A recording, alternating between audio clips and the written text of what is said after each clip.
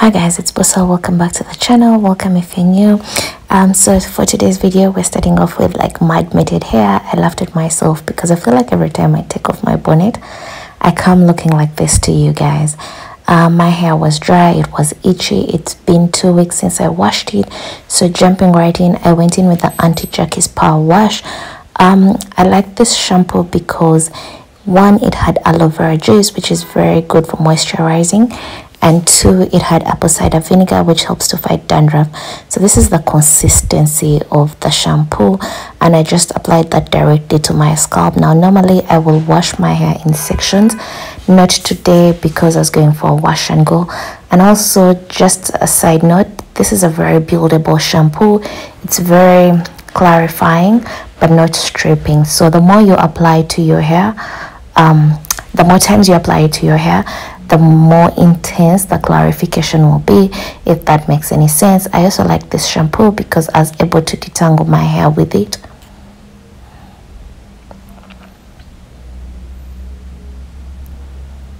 And then I followed that up with a deep conditioner. This is one of my favorite deep conditioners. I would rate it among my top 5. I like how my hair feels after I've put it on. This is its consistency. It's quite thick. It's not the greatest for sleep or detangling, but I just put that on my hair and then give it a while to do whatever it's supposed to do, and then I rinse it out and my hair feels like soft and pillow-like.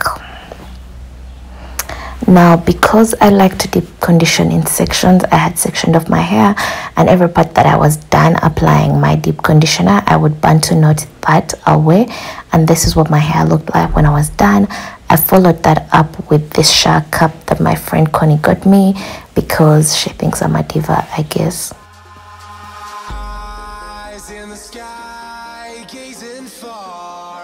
I let the deep conditioner sit on my hair for 30 minutes. The tin actually says 10 to 15 minutes, but I like to do 30 and more.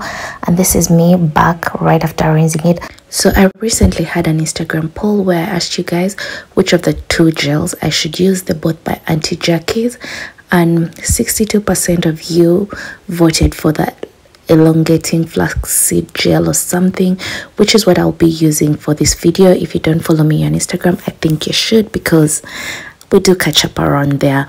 In combination with the gel, I'll also be using this Not On My Watch detangler. It is also a moisturizing product. So for my hair, I decided to section off the front because I put that in flat twists. I didn't feel like wearing a full wash and go. That's something you're interested in seeing, let me know and your girl will get to it. So what I did was work in small sections. If you do have thick hair, you know that working in small sections is your best friend. So I just kept on taking off sections that I was comfortable with, and at this point my hair was damp, a little more than damp because I had just walked out of the shower. But for my wash and goes, or for people whose wash and goes I do, because I don't wear them often, I like my hair to be soaking wet. So I went in with my spray bottle and sprayed as much water as I could, and then I followed that up with some product. I went in with a detangler first because to get the perfect wash and go, you need your hair to be thoroughly detangled so that the curls can be defined to their maximum. I just applied that to my hair, gently run my fingers through, detangle it a bit, and then apply my gel. Now, in this video, you'll see me making lots of faces because I haven't applied gel to my hair for a year, so this felt strange. But one thing I will say about the gel is I liked it somehow. When I applied it to my hair didn't feel stripped, my hair didn't feel dry. It was also something that I could detangle with just to get more definition with my curls. And I applied that while detangling. I tried to do the shingling method, but for me and my hair, that's not a thing, because look at this, like that's just my hair on a regular day.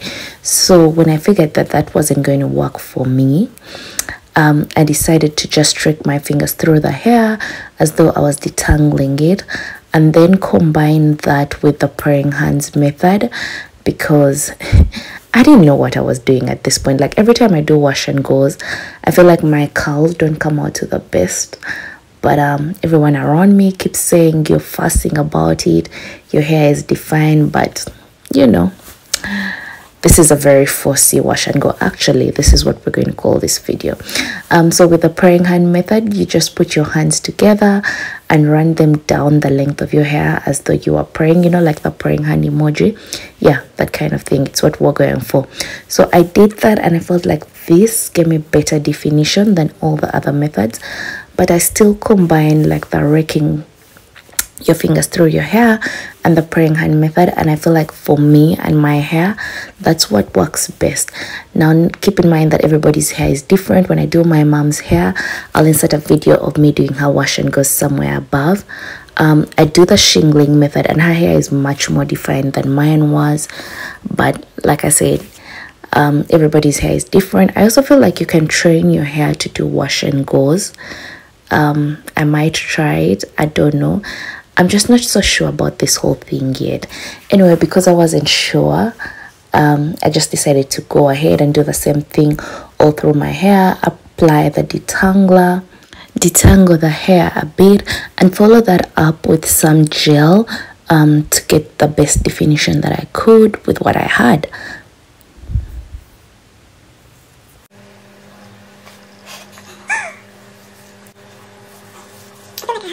Three different textures in my hair. Like the front is very different from the middle and the back. With just the way it responds to product and how products and styles. So the looser your curl pattern is, the more defined the style will look. But definitely if you're fussy, you might get away with a better wash and go than I did. Keep in mind, as always, everybody's hair is different and it's not good to let other people's hair define yours. Like, it's okay to appreciate and admire their hair, but love you and love your hair, and you eventually will get to where you want it to be. Also guys, when it comes to wash and goes, I think if I do a wash and go again, I'll do it pretty early in the morning, because my hair did not dry on this day. I had to apply a dryer and it still wasn't dry, and I don't have a hooded dryer, so I used a hand dryer, and that was a whole other story. But given the thickness and density of my hair, I don't think doing this at maybe 4 to 6 p.m. was a wise decision, because I knew that my hair takes forever and a day to dry. But I'm a lazy natural. That's not new, you all know that. I gazing far into the night, I raise my hand to the fire, but it's no use, 'cause you can't stop it from shining through. It's true, baby, let the light shine through, if you believe it's true. So this is the vibe that the curls were giving us. I think I'm going to take this moment to talk about the products that I used. On a scale of 1 to 10, I would rate the detangler 10 out of 10. My only issue with it is it has olive oil, and at the moment I'm not a big fan of olive oil, because I think for me it stimulates dandruff, and that's not the kind of thing I need. But I used it because I know it's a great detangler and I couldn't find anything else on the shelf. When it comes to the gel, I like the gel. I feel like when I applied the gel to my hair did not feel weighed down. My hair was not feeling dry. My hair was not feeling crunchy. My only issue with it was the next day when I went out and the gel actually dried. Guys, this gel flakes like no man's business. I think it actually flaked a little more than Eco Styler. The only advantage it has over Eco Styler to me is that it was a lot much cheaper. I think maybe 7,000 shillings cheaper, and yeah, hashtag saving those coins, because they're all going to flake anyway. When it comes to elongating, I don't think it did that for me. It just felt like a regular schmegular gel that works and did not do anything elongating for my hair. So this was us all done. My hair felt soft to the touch. We were not feeling weighed down, but we were full of product, and it was about 5 hours or 6 before we went to bed, and we were not going to dry. We kind of knew this, but we were living in denial. So yeah, I was also quite generous with the gel just because I thought that would give me better definition, and I used maybe half 13. And when I went outside in the sun, this is the vibe that we were getting. I think this looks pretty cute. If I didn't touch it, I feel like I could have been an African 4C goddess the next day. So this is the next day. I got my bonnet from Kinky Glory. Check it out on Instagram. They have some really high quality products. And to sleep at night, I just put my hair into puffs and then threw my bonnet on and went to bed. I actually did blow dry it just because I didn't want to sleep with soaking wet hair, and I think that messed up like the curls. My mom said that it was still defined. I don't think it was. Let me know down below what you think about this style. And to also refresh the curls, I went in with this oil. It's not stranger here. I applied that generously to my hair and just decided to part it or give it some life. I don't know what that was, but yeah, I just touched my hair because that's what you do when you have a wash and go. So yeah, this is how we are looking, but I decided to add some gold cuffs so that, you know, to just jazz this up a bit because I wasn't feeling it. And that's pretty much it, guys. Let me know down below how you rate this style. Don't forget to subscribe if you're not subscribed already. Like this video if you found it helpful. Love and blessings. See you in the next one.